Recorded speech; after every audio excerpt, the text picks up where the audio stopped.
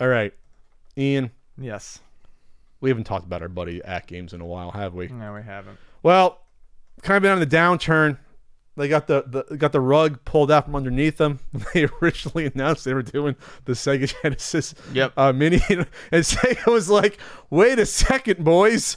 I don't think that's happening." And that's the reason why, for the most part, it sounds like the Sega Genesis Mini is a solid little piece. You enjoyed it, right? Mm-hmm. I did. It's pretty good. So Walgreens is suing AtGames for breach of contract right now. The retailer alleges that the plug-and-play game company owes it nearly $1.62 million for unsold products it returned to them. That's insane. Wow. Okay. There's also a trademark infringement suit from Bandai Namco over Miss Pac-Man happening right now. That's a nice separate lawsuit happening right now. Yep. So let's start with the Walgreens one at first. Sure. Walgreens files suit. This is from the gamesindustry.biz. Walgreens filed suit against AtGames for breach of contract in August, saying it had a deal with the company that provided products on a guaranteed sale basis, meaning AtGames would accept any unsold units back and refund the chain whatever it paid for them, in addition to an additional fee and shipping costs. So, Walgreens is going to pay for the cost to get all the stuff in their warehouse. But if it doesn't sell, guess what? I want my money back for this unsold stuff, and you're going to pay the shipping cost to lug them back, right? Yep. Walgreens says it returned more than 66,500 units, for which it paid between $15 and $38 each, but AtGames refused to make payment. As a result, Walgreens claimed it owed nearly $1.62 million from the company. Allowing AtGames to retain the benefits of its own wrongdoing, as alleged herein, would violate fundamental principles of justice, equity, and good conscience, including by affording AtGames the opportunity to sell the returned items twice, Walgreens said in this suit. All right, well, we've seen AtGames throw out their little plug-and-play little Genesis-style controllers with, like, the Namco games on there, what have you, the past year and a half. They didn't look that good when we covered them, and apparently they sat on the shelves, and no one wanted them. Yeah, well, there was some backlash on them too, and I believe we covered it because they were calling them like I don't know, like Arcade Burst or Namco, whatever. Yeah. But they were like the NES ROMs. They weren't even, or an arcade one sometimes. And they did the ones where they sent reviewers ones that had different ROMs than the ones that the public had. Yeah. It was a fiasco that was happening with it. Fiasco. But they're actually absolutely right. Walgreens. First off, they had an agreement, correct? But yeah, if they send this stuff back, if Walgreens already purchased the merchandise and they have an agreement in stone saying if we don't sell this, you guys are taking it back, then obviously it's a slam dunk in court. But if they send us stuff back, then AtGames can resell it to another wholesaler or themselves. They can be double dipping at that point. So it's not good for AtGames if this is exactly what the deal is with Walgreens. So if you want to go over the Bandai lawsuit, in August this year, Bandai was alerted to the existence of a Miss Pac-Man home arcade cabinet developed by AtGames. The cabinet features copyrighted images and characters, and Bandai alleges that the Miss Pac-Man software was included without its permission. Furthermore, Bandai alleges that AtGames sold the product to retailers, making false claims that the Miss Pac-Man arcade cabinet was legitimately licensed. I didn't even hear about that. I didn't know that AtGames put out an arcade cabinet. So yeah, basically AtGames sold a bootleg Miss Pac-Man cabinet to retailers. So now then in August, and I'm trying to get all this correct. In August, AtGames basically bought the royalty interest that GCC owned. GCC was, and I think this isn't some people might not know, Ms. Pac-Man was not created by Namco. Mm-hmm. Pac-Man came out, and a group of people basically did a hack of Pac-Man and made Ms. Pac-Man. And then it was Auto at first, and then they changed it. Yeah, and so that went to That was sold to Crazy Auto. was sold to Bally Midway and Namco, and that's how it became. It got back under the Namco banner. GCC would get royalties anytime that Ms. Pac-Man was used. I don't know the extent of the royalties. I don't know if it was for everything, but they did get some money anytime. I believe anytime the game was basically used. So I know like Ms. Pac-Man on arcade collections and stuff like that. If it's on there, then GCC would have been getting some sort of a cut. So AtGames went and bought that from them without Namco knowing. So now AtGames will get royalties for usage of Ms. Pac-Man. Oh, GCC will get royalties from... No, AtGames. GCC sold off. Basically, GCC is getting rid of their stake. Gotcha. So now AtGames has it. But they don't have the rights to use the characters to market. No. And so it's clarified a little bit down here. Let's see, where is it? They clarified it nicely. I'm just trying to find it. Bandai Namco of America representative noted that the company does not ordinarily comment on pending litigation. However, the company did comment to underline the nature of the rights AtGames bought and the ones Bandai Namco has. So basically, BNEA, so Bandai Namco, has exclusive rights to use the Ms. Pac-Man mark and to reproduce, distribute, display, perform, create derivative works of, and or use the Ms. Pac-Man copyrights, as well as to enforce the Ms. Pac-Man mark and Ms. Pac-Man copyrights in the United States. That's important. Gotcha. AtGames thought that they had something going on that they didn't. So AtGames has not acquired any control over the Ms. Pac-Man intellectual property, merely the rights to be paid royalties when it is used in commercial works. The position stems from the complicated way in which Ms. Pac-Man was developed. 3 programmers, then students at MIT, developed a mod for Namco's Pac-Man that eventually became Ms. Pac-Man after they shopped it to Bally Midway. Over the years, Namco and its descendant companies acquired full control over Ms. Pac-Man, but even after agreements reached in '83 and '08 with the 7 individuals connected to GCC's stake in the IP, some royalty rights and obligations were still unresolved. Gotcha. So those unresolved royalty rights and obligations are what I believe AtGames went and got, and then basically thought they could, as far as I can tell, they felt like they could do what they wanted with it at that point. According to, I'm looking at this Boing.net article about who has the rights. So the claim from Bandai Namco is that they not only made this prototype Ms. Pac-Man miniature arcade cabinet, but they're now they showed it to retailers and making deals with retailers. Right. For something they can't do. GameStop and Walmart about selling the cabinet without the involvement of Bandai Namco. Bandai Namco also believes AtGames made false statements about its access to the IP. So they're alleging that AtGames is like, oh yeah, we got this Ms. Pac-Man cabinet, we can do other stuff. And Bandai would be like, no, you can't. Right. You can't just say that shit. You can have some money from us by law, but that's it. Like if we use it, right? It's not their place to make the call. So I wouldn't be surprised if we didn't see Ms. Pac-Man stuff for quite some time. This seems like it's fairly bitter. You can read between these lines pretty easily. That Namco Bandai will be like, you're not touching any of our stuff ever again. Oh, or Bandai Namco's just going to be like, well, I guess we're not going to see Ms. Pac-Man for a while.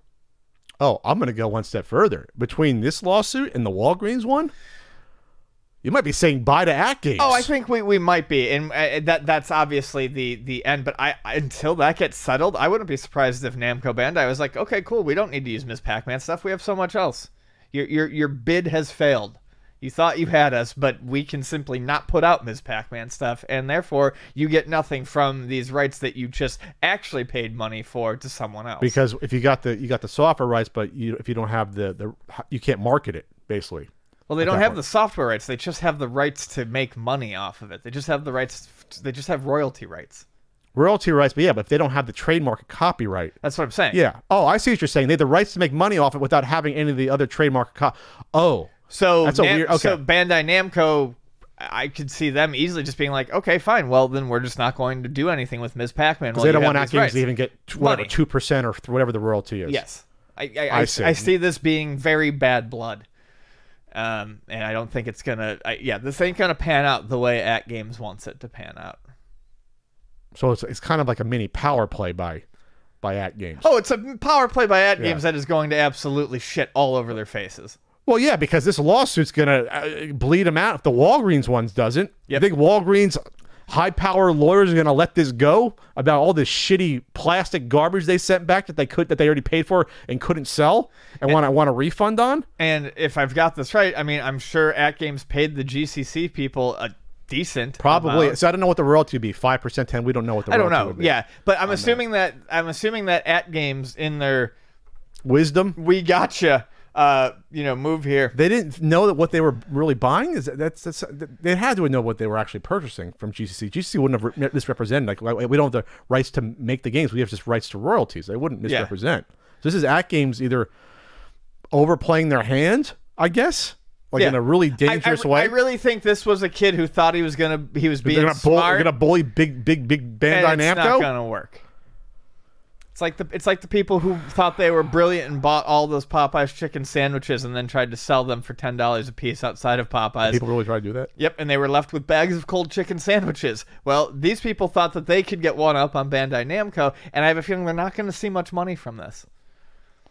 Wow. And that's if I'm following this correctly. No, you clarified about the rights to the royalty, but So they're not. You can have the rights to a royalty, but that doesn't mean you can produce the product or use the licensing of the character. Right. If the person who can do that suddenly decides, hey, we're not going to produce any more of this, well, then your right to a royalty means nothing. So you purchase the royalty rights to, say, an upcoming CU podcast enamel pin, we'll just say.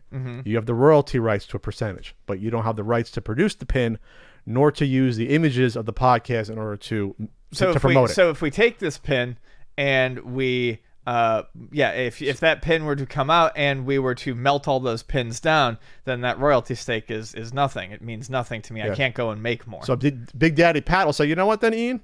I don't care if I make the majority. I don't like the fact they're getting anything. I'm not going to make them. And you can't make them either. So that's what you're saying, potentially what Bandai Namco is going to do with Miss Pac-Man. Yes. Okay. I think Miss Pac-Man is a little too big for that to happen. Me too, but I think they could conveniently make Miss Pac-Man go away for a year. Well, they can still sue and say, you know what? We can sue you for a couple $1 million. We'll have you in court for years, or give us the royalty rights back. We're not going to do business with you ever again. They're just going to strong arm them. That's what I would do. They're probably going to do that. So then Bandai Namco will have 100% of the royalties. That's Miss Pac-Man. Well, and that's where this is going. That's where it's going to go. Namco is finally going to have all the rights to Pac-Man. I don't know what AtGames coffers look like, but between this and the Walgreens thing, they're in trouble. Well, the coffers are obviously low if they can't pay Walgreens back. It's a lot of money. They overestimate how many people want their Burst products when they put out like that's what they were called, Arcade Burst. Right? But they did the mini consoles and they did the controller ones.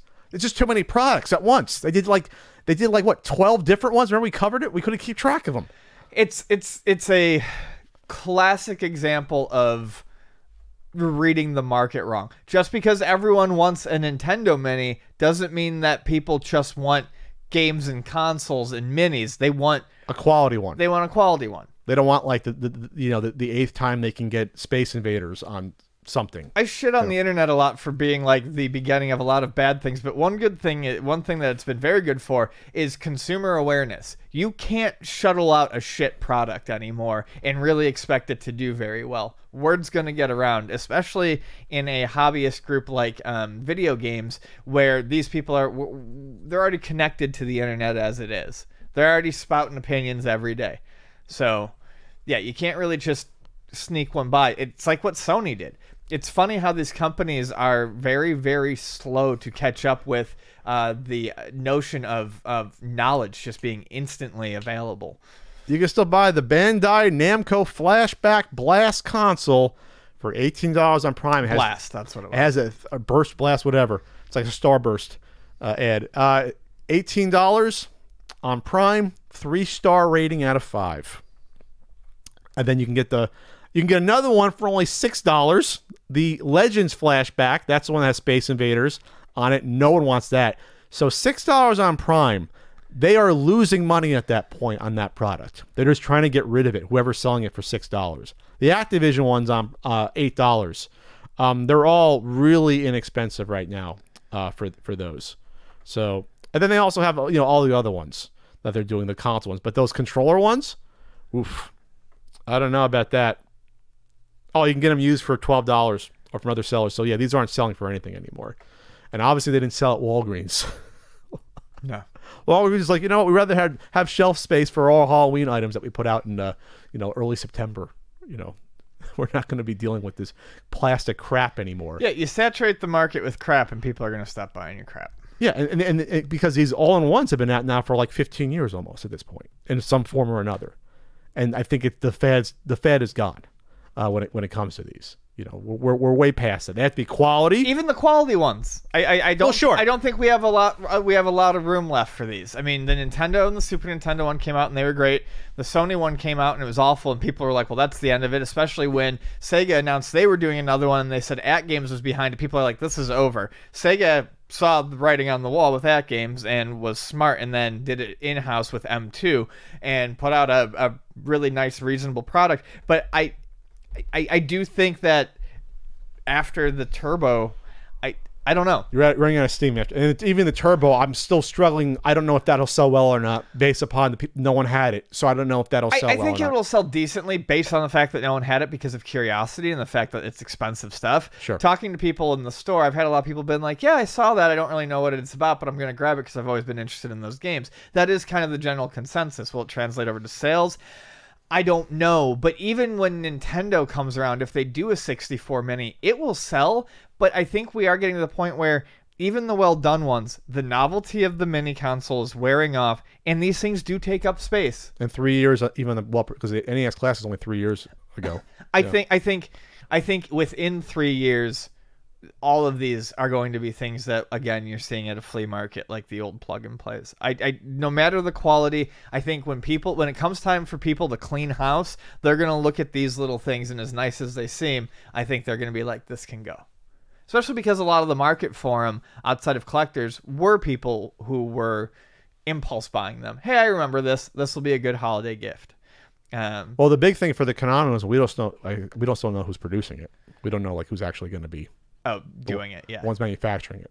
Yeah. So if that's like AtGames, forget it. Like, I don't think well, Konami might be the one company I'd kind of be like, why not? Yeah, you guys can do it cheap. Yeah. Maybe we'll just throw it on a controller. We wouldn't have a system anymore. You got any more of them Sega Genesis controllers? Perfect. Yeah. Oh, yeah. We got like 20,000 ready to go, Konami. We'll give them to you dirt cheap. And they're red, too. So you just throw on blue buttons, red. Do you mind if Pac-Man's on the controller? No, that's fine. Pac-Land. We can put Pac-Land on there. Please, Konami, don't mess up the TurboGrafx MIDI. I'm surprised it's happening. Please don't screw this up. They've already showed the cases. I know, but I mean, like, the game's selection is surprisingly really good. Yep. It's only missing a couple that I would put on. They got Splatterhouse back on there. We're going off topic, but please, Konami, don't screw this up, because this is the one. This is mine. This is Pat's. It's the only kid in my town that had a TurboGrafx. Don't screw it up. All right. Well, that's good. We'll come back to these topics later about these all-in-ones, and we'll see when they finally die out here.